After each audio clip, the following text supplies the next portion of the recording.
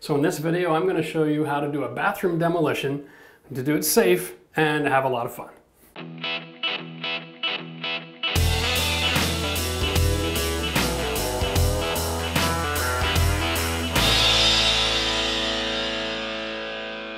So the first step of any renovation, of course, is demolition. Now that's a fancy word for take out the old stuff.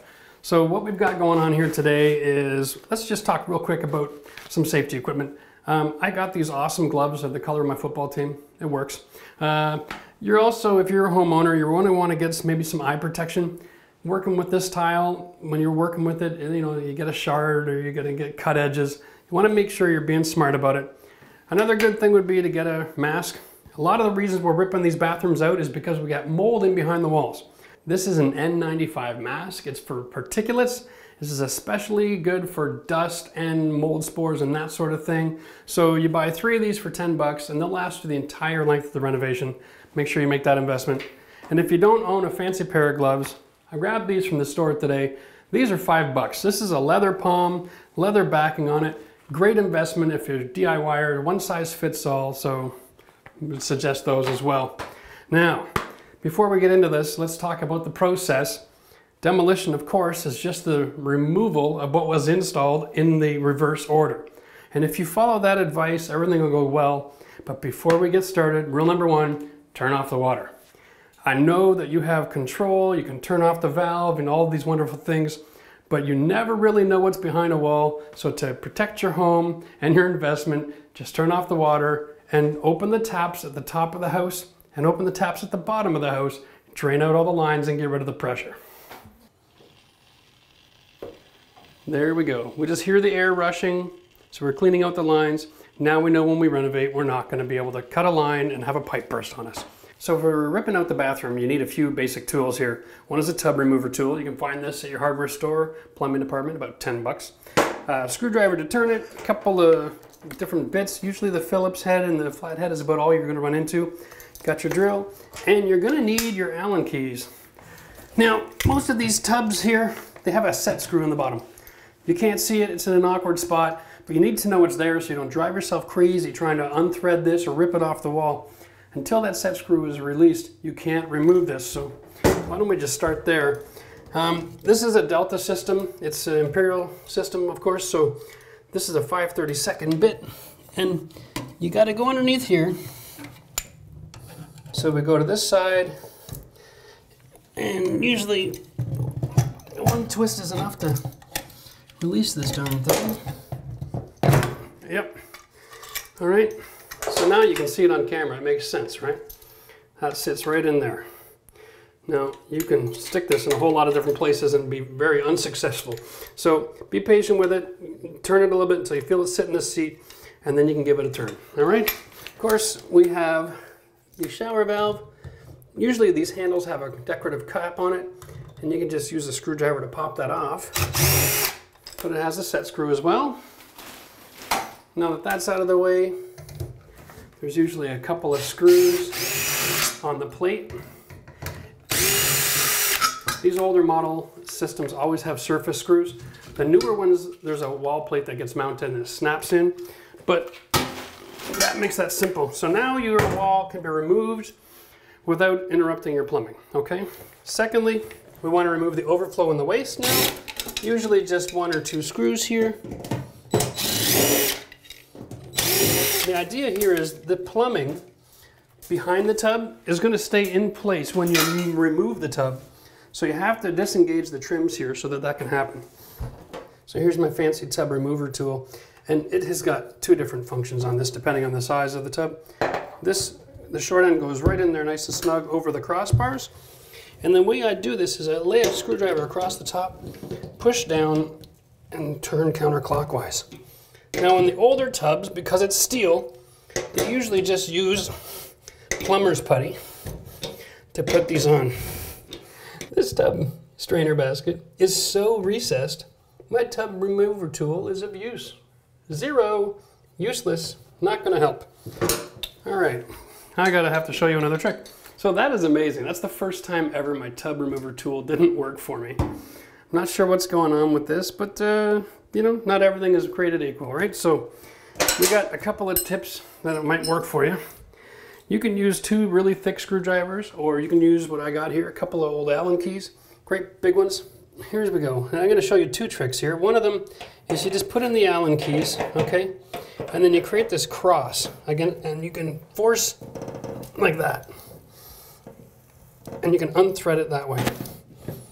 Now this only works if the crossbars in the bottom of the tub drain here are intact, okay? And you can see that works quite well. And you can put as much force as you need to on that and unthread it. If you have a tub strainer here that the crosses have eroded away or rusted away, here's another thing you can do. Realize that this is a chrome plated material. It's usually a soft metal like a brass. You can take an old chisel, put it on the edge of that, and kind of go square on just to create a dent. And then you can lay it a little flatter, and you can just tap it around.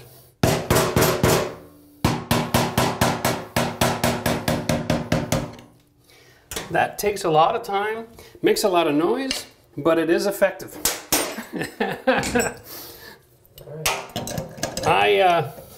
I'm not sure how to remove a tub if you don't get this out, because now you're connected to the house's plumbing. If you have to remove this and you can't remove this strainer, you're going to use a cutting tool or a torch and cut the tub in half. I don't know. Unbelievable. So it's good to have a couple of tricks up your sleeve. And voila. Renovator 1, bathroom nothing. All right, so all shower heads are created equal. They usually have a little shower arm, and there's a compression fitting on this as well. So if you just give it a little bit of a turn and a pull, you can get this out of the way. All right. Now, there's got a couple of options here. You can just grab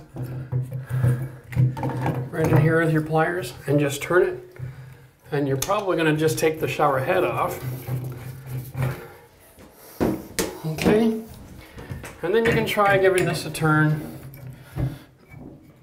It can be a little bit frustrating because the guy that put this in originally usually used a lot of force. Okay, so get a good grip on it. And then once you get that started, you can just kind of finish it off by hand. Of course, if you're stuck and the wrench isn't working for you, you can combine this with another trick that I know. You get the wrench on there nice and tight, throw a screwdriver in the pipe. Gives you extra leverage. And you can pull both of those at the same time. There's no way that that went on strong enough that that won't work. So once we've got our fixtures removed, the next thing is to get rid of all the silicone joints that are around here, because we're going to be removing the walls next, and that is a lot easier to do if they are not silicone to the tub. Just grab your knife and cut.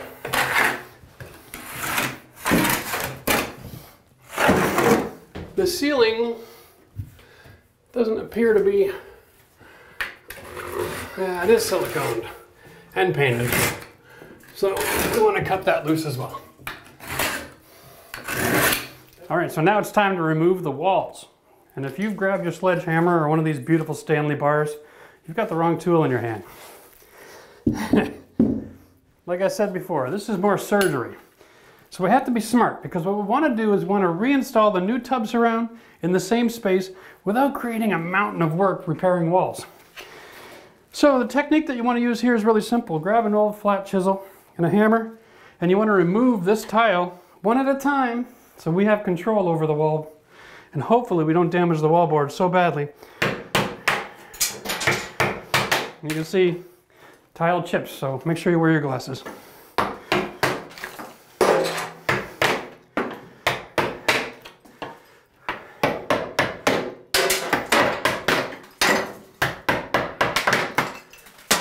Working like this allows us to cut this wallboard right beside the old painted line, and then we can create a tile line from the same spot on the wall, so we don't have to repair all the drywall and repaint.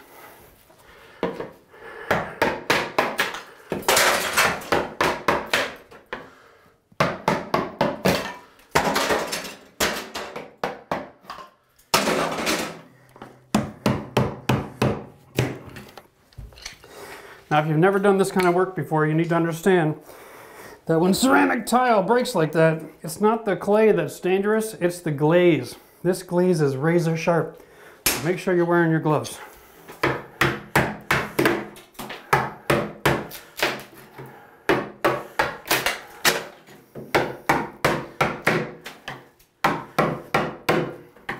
Now I can create a cut line and I can cut right down the drywall. Then we're ready to remove the walls. Okay, so here's the deal. If you're a home renovator and you're working on your own house, and you don't want to be dressed up like a clown with a diaper on your face, you know, you realize you're taking some risk, okay? So, for me, I'm not a big fan of wearing the mask. Let's get rid of that. And I'll tell you why. I find wearing the mask makes it really hard to breathe. And to be honest with you, I guess I'm a little old school. I kind of believe like whatever you do for a living is going to kill you. So, you know, you can try to take all the safety precautions you like to avoid injury. That's one thing. But I'm not going to worry about a little bit of dust now and again. If I'm working in a real dusty environment, I set up negative air and I'll wear a mask on occasion. I'm going to cut 8 feet of drywall now with a reciprocator. It's going to make a little dirt. And if you're afraid of dirt, then don't renovate.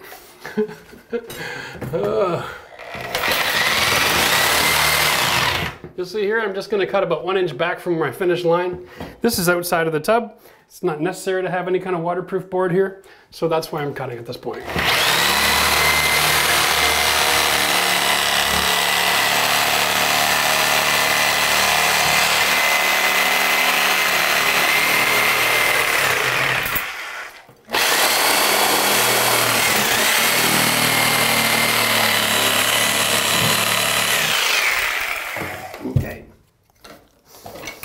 And the other way to do this is with a knife.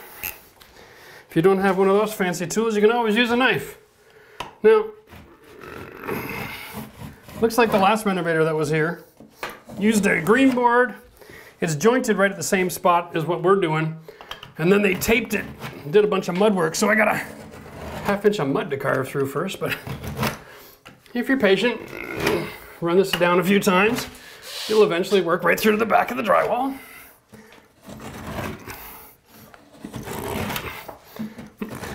Okay, there we go. Whew. I'm going to show you my technique for removing the tub surround walls. No, you don't chisel off every tile. I actually had someone comment in the section below about, could I just remove all the tile with a chisel and then tile again on the same wallboard? And the answer is no, for obvious reasons like this. The surface protection, that paper that's been treated for the anti-mold and the water resistance, it's going to get damaged, okay? It's not worth your effort to try to save anything here because I'll show you how, you'll see in a second. You saw how hard it was to chip away at this. I can remove the rest of these walls in less than 10 minutes, okay? So bear with me and watch the technique. And it's real simple. What we're looking at is just smashing holes right through everything in the same swing.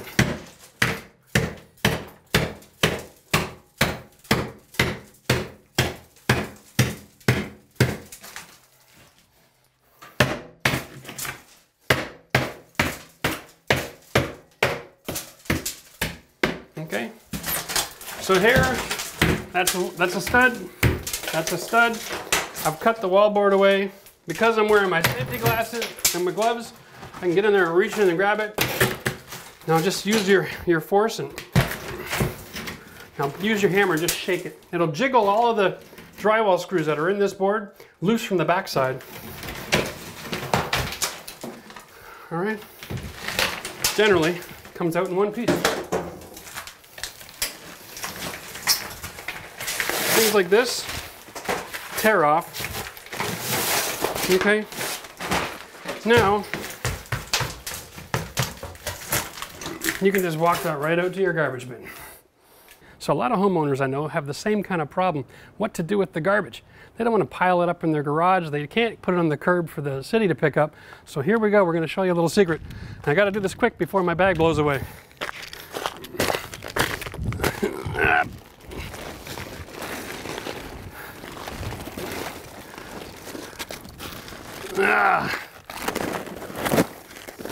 All right. If you've never seen this before, this is dumpster in a bag. You can buy this at the local building stores. It's a brilliant little invention. Comes with these 2 straps. All you gotta do is lay it out near your curb, and when you're done, you call the 1-800 number that's on the side of the bag, pay with your Visa over the phone. These guys will come by, grab an arm, scoop it up, take it away for you. The whole thing full, I can put an entire bathroom in there. Tub, toilet, walls, floors, the whole thing, including the vanity in the top. It's about $250 for removal. Brilliant deal. If you want to get a roll-off bin, you risk damaging your driveway, takes a lot more space, and usually start at $500 or $600. So this is perfect project size. So a quick trick here before you start pulling off all the walls to help reduce your scope of work when you're done.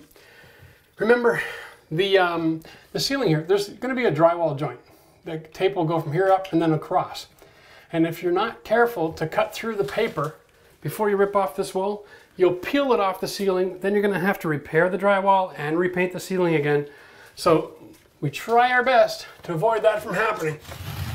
We run our knife across here a few times, almost like we're trying to cut it right through the drywall.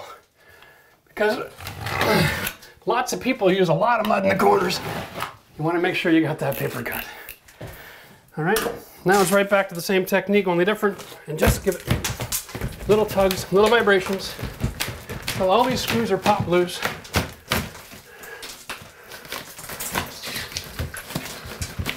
All right, and then once we've got it kind of separated, we'll downward force so that we don't damage our ceiling. There we go.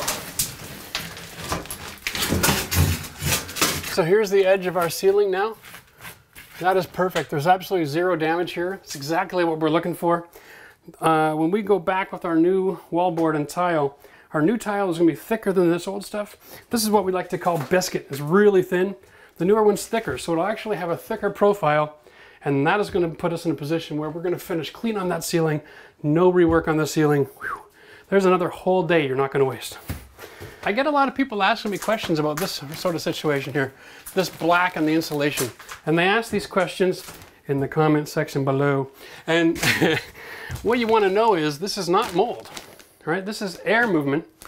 And when air is moving through a building cavity, it's going to pick up whatever dirt is around and it's going to deposit it wherever there's resistance. So this is just air movement, probably because it just wasn't sealed up tight enough on the back side of this wall. It's nothing to be concerned about. It doesn't affect the insulation quality. It just looks ugly. So if it bothers you, you can replace it, but you don't need to.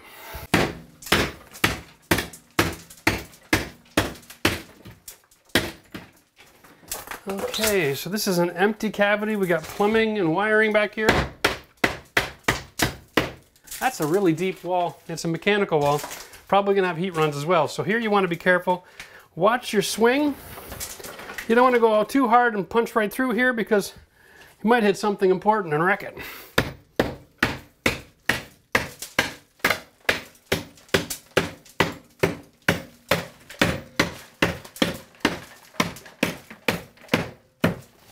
Remember, keep your mouth closed when you're doing this sort of thing. Here we go. Same technique. All right, make sure the silicone is cut.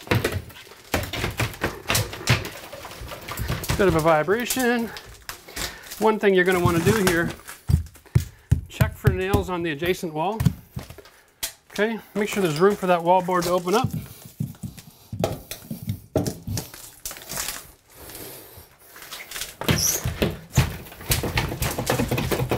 And when you get it going, it'll just open like a door.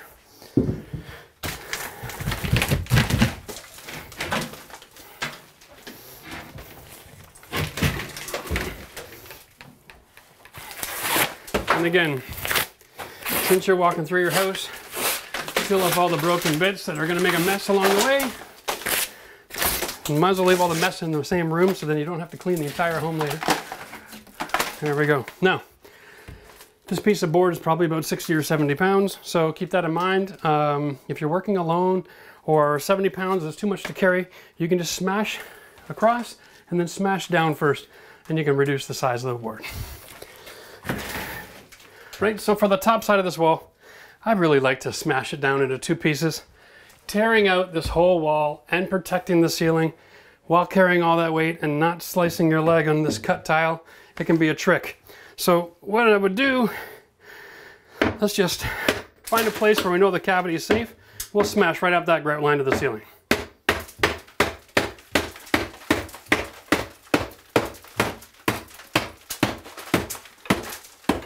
Now I'm gonna put my hammer up against the frame on an angle here so that I can pry it off again.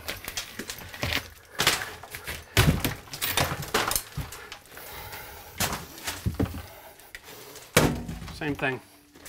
Right, you want to pull it down from the ceiling, away from your cut line.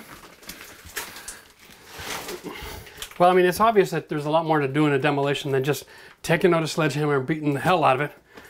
I know they love to show that on TV, but let's stop and think here for a second. What if we beat the tar out of the wall and we hit the stack? Right? You punch a hole in this bad boy. Now you're bringing in the plumber and you're replacing the stack right into the attic. That's attic work as well. What if you swung the hammer here and you punctured the joint in this copper line? If you didn't notice that you did that, you'd put your bathroom back together again, turn the water back on, you'd flood out the entire house. So when you're tearing things apart, if you don't know what's on the other side or inside that wall, which you don't, you have to use some patience and a little bit of skill. I know it's great TV, but using a sledgehammer inside a bathroom is really not what that tool is made for.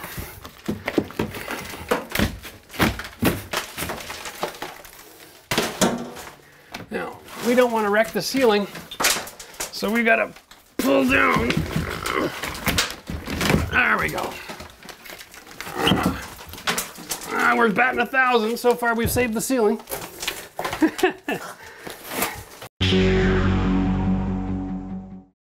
Remember, when you're doing a demolition and you're doing an isolated project, like we're only doing the tub and the tub surround, it's our job to now stop and think, how do I keep the scope of work from getting out of control, okay? So one of the things I don't want to do is I don't want to have to start getting into finished carpentry, because that's a brand new set of tools, that's a brand new day of work. Oh my goodness. So what we have is an outside corner bead holding this wall in place. So I'm going to grab my hacksaw and I'm going to cut my corner bead. Okay, you're going to set it and go on a 45-degree angle, and you'll cut both sides.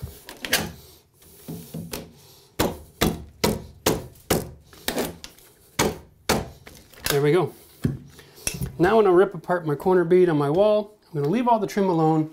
There's another whole set of tools and a whole setup. I mean, can you imagine having to set up all your tools to make 2 cuts? What a pain in the butt. Okay, so now this bathroom here is basically a great big square, and they've put the tub in here and added this wall to bring the controls into. This style of construction means that you are going to be doing some mud work and you're going to have to do some paint, but it's only on a tiny little wall, okay?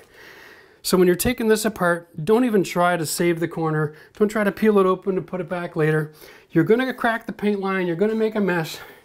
Just get it out of the way. Move on. It's going to be in the way of installing your wall as well.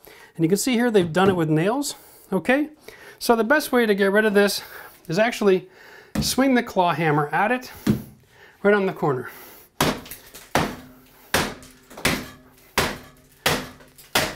Once you've popped it off the wall, you can just give it a yank. All right? Now, and you can be as surgical as you want to. Find each nail, pull them out. All right?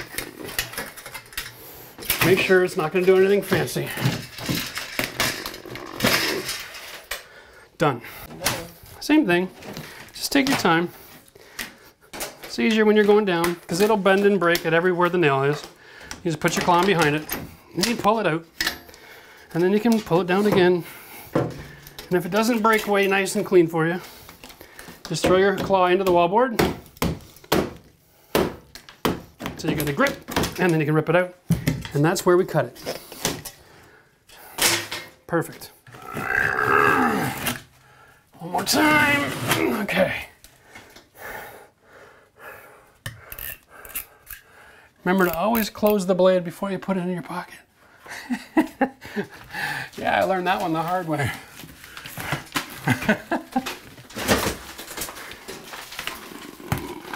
So the majority of our demo is complete. So before we pull out the tub, we're gonna just take a minute, take all the nails and screws out of the wall, clean up any extra debris that needs to be removed, and then we're going to take everything off the floor, sweep, clean out the tub, vacuum. We're gonna start with a clean slate again before I start messing with the tub. Because the secret here is that the floor in this bathroom we wanna keep, okay? So we're actually reinstalling it with the same floor still attached. So we wanna take a little extra care here and make sure that as we go, we're not causing any damage that's not necessary.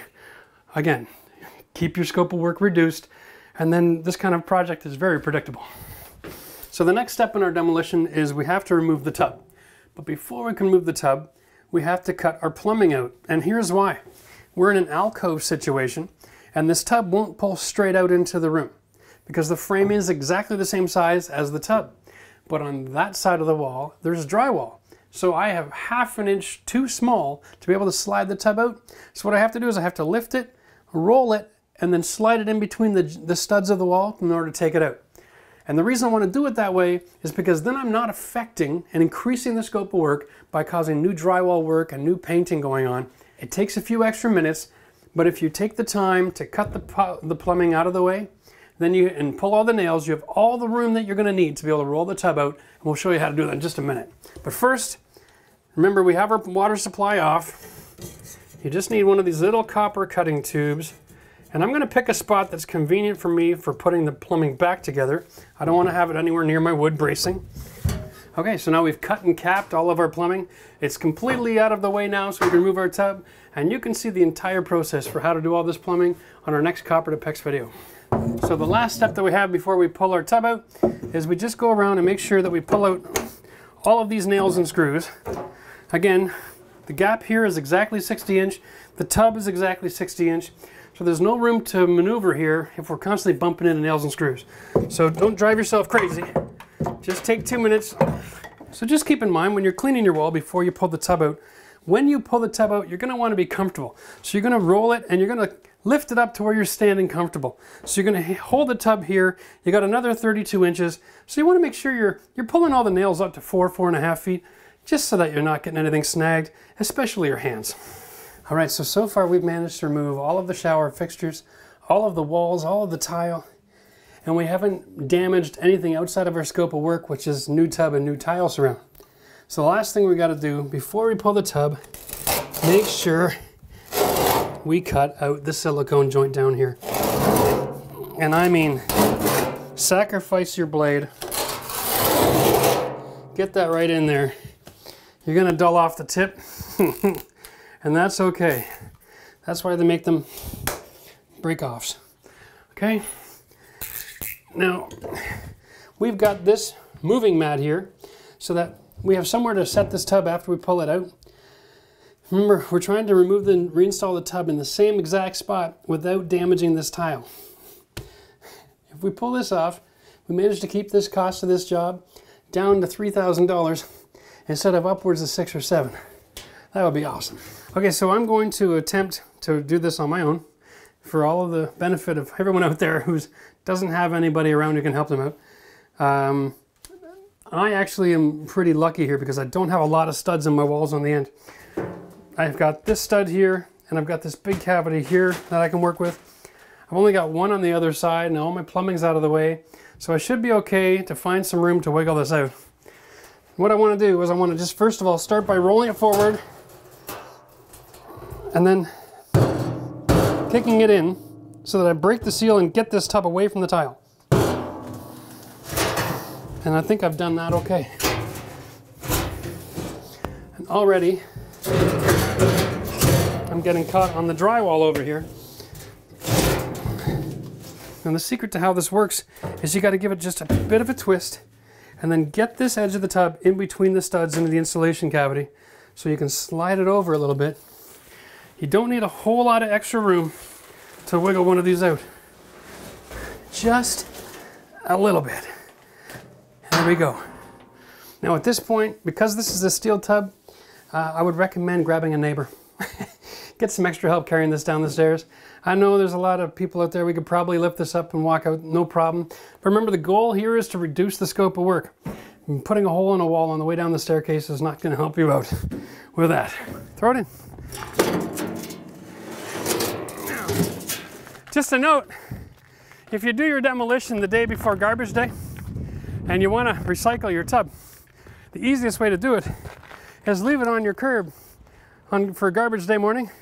There's always somebody driving around the neighborhood with a truck picking up metal things to take for recycling. We got a typical situation. We got a lot of debris here, but I just wanted to point out, once again, here's the stack. Our plumbing line comes out on a 45, comes across to pick up this vent, and then there's a P-trap to here, and then we have this plumbing. And this looks like it could be reused. But here's the issue. Our new tub has got a different body mold to it. So our center line is going to be in a different location. All right, we don't have a 4-inch ledge on the front with a little edge on the back. So we're actually going to be moving over here a little bit, and the back side has got to go up to 20 inches, not 16. So although this looks like this might be able to be saved and reused, the fact is it'll be a lot easier for us to just start from scratch and put everything exactly where we want it. So we're going to leave this in place for now because there is a P-trap full of water.